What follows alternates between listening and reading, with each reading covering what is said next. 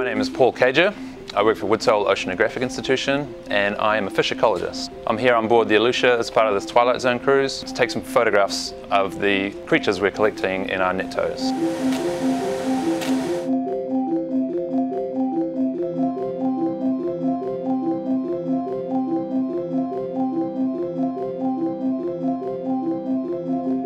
So we're out in the Twilight Zone trying to study one of the least known regions of the planet. Not much is known about the Twilight Zone, so we're using multiple techniques to try and figure out as much as we can about what's going on in this vast area.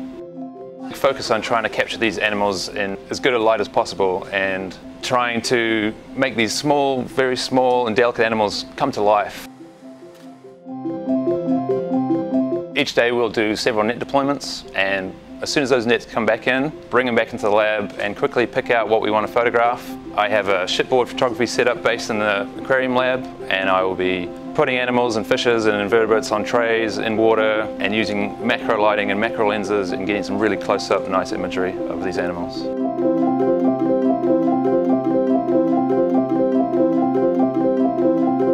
This is a bristlemouth, be the most abundant vertebrate on this planet.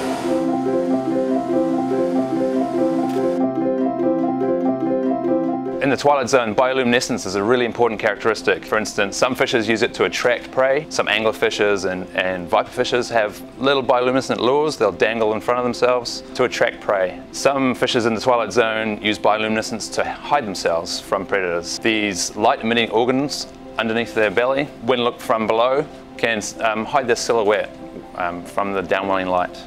I'm a fish ecologist, and I'm really interested in fish diversity, the taxonomy, how the fishes interact with the rest of the ecosystems. On the other hand, I'm also interested in sharing as much as we can with the wider public, getting the world involved and engaged in what's out there in the Twilight Zone. And by taking great images of this, we can share this and spread that story, which is a really important story.